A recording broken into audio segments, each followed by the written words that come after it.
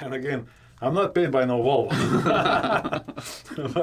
but in my opinion, if you buy Volvo with Volvo motor or Cummins ISX, preferably Cummins ISX and I-Shift transmission, 10 years ago, I would say hell no for I-Shift, for any automatic transmission. These days, I say Volvo in any motor configuration and I-Shift transmission. And that's going to be the truck that's going to make you a lot of money. Assuming that you will take a good care of it. Yeah, because, see, that's the key word when you say assuming you're going to take good care of it. Because at the end of the day, man, you find this gem, it's still 50-50. When you're going to go buy that truck, repairs and all that are things to consider, but you don't know who owned it, man. You just... At the end of the day, if you're buying a truck from... and I know a lot of people will say, hell no, owner-operator will take a better care of the truck and la la la. An owner-operator usually don't sell the truck that you look for, because that you're looking for a running truck.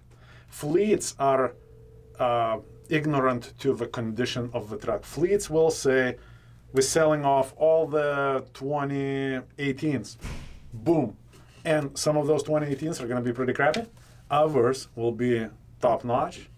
And we're all going to be 2018s. If I'm an owner-operator and I'm selling my, 450,000-mile truck, man, there is something wrong with that truck, because that truck has so much meat left in it. Yeah. I wouldn't be selling it. Yeah. So I say, if you're buying it from a reputable source, obviously you have to do the homework and you have to do a little bit of gambling, but the chances, a lot of people are afraid of, like, oh man, this truck is going to fall apart, the engine going to blow up or whatever. No man, like, show me the truck that was fleet maintained that blew up at 500,000 miles.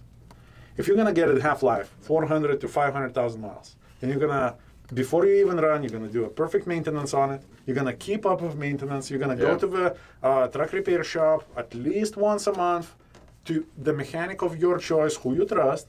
We're going to say, hey, listen, bro, just run over it, see if there's anything wrong there, maybe, pay attention. Don't be spending money on that Mercedes before you spend money on your truck.